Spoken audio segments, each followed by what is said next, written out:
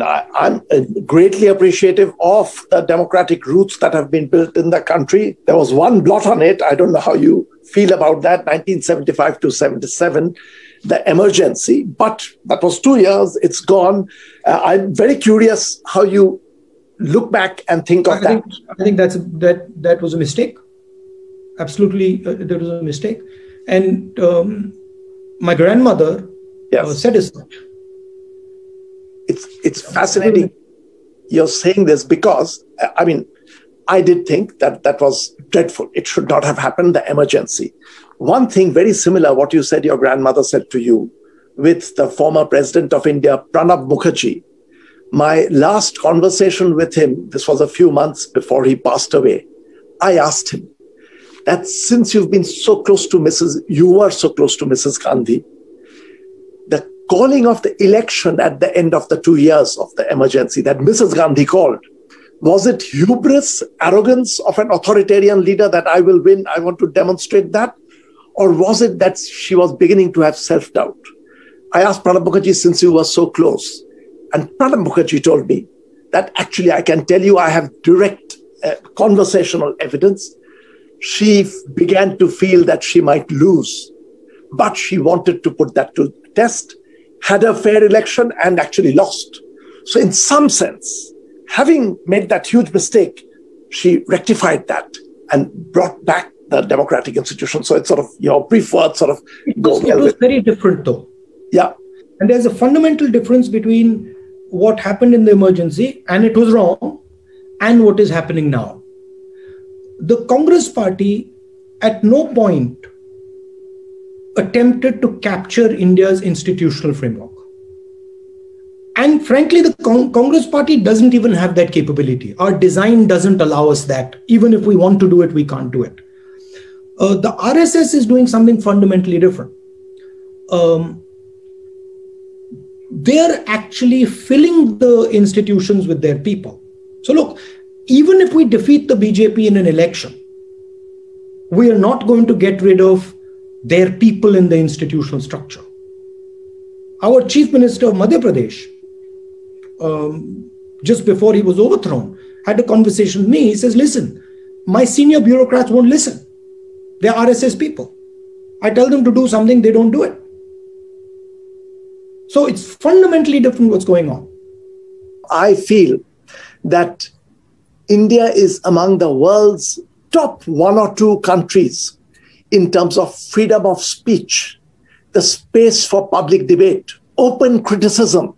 And, coming from an American, Americans do take pride in America's open space. To say that India is right at the top made me feel very good. And that was not just me. We all used to celebrate the space. Given this concern, I would like to start by bringing you in. Is this of concern to you? You are there on the ground, that voice is being muzzled, public debate. And in the end, muzzling debate has a fallout on the economy, on how the country is doing in general. We will come back to the economy. I'm an economist. I will push you a bit into that later on. But on democracy, I want your words. What's happening? Is there hope? How do you feel about the situation in India? Of course, there's hope.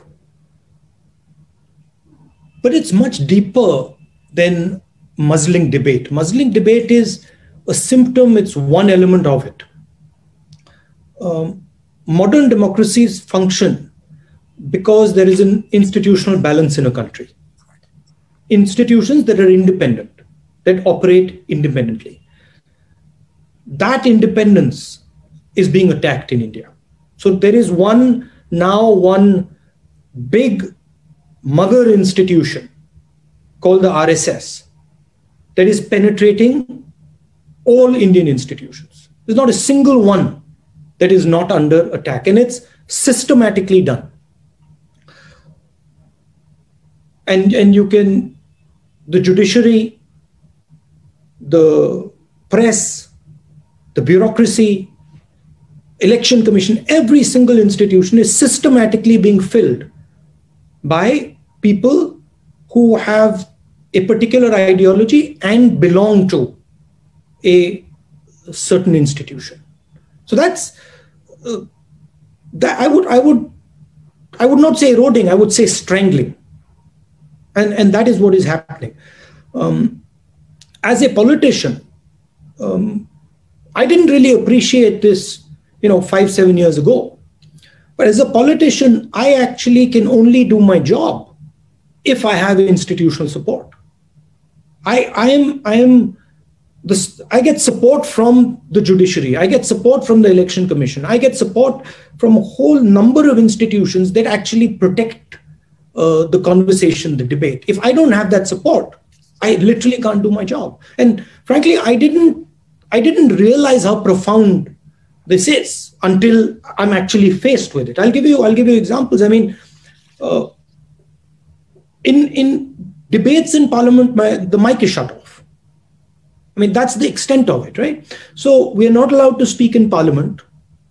We don't have recourse with the courts.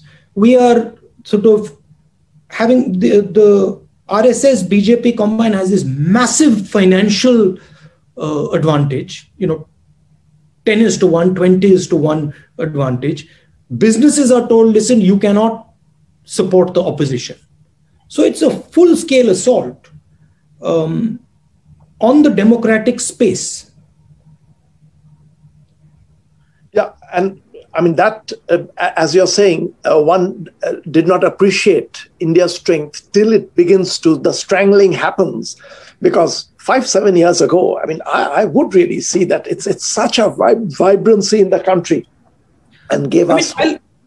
I'll just say one thing, I used to wonder. It always used to be something that I used to wonder: how does a Mubarak win an election with 97% of the vote? This was something I was always curious about. And I used to think, okay, they just pack the polling booths. Quite by coincidence, I ended up in a conference once in Egypt. They invited me.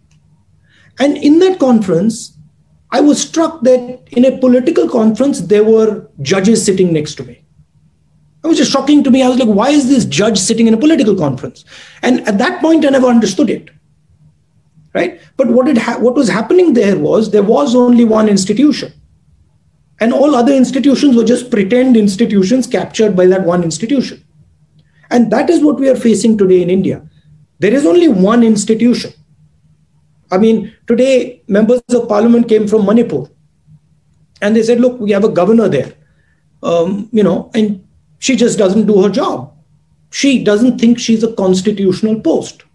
She thinks she's a ideological political post. And, there's nothing we can do. We just go there and then we come back. Pondicherry, the government went.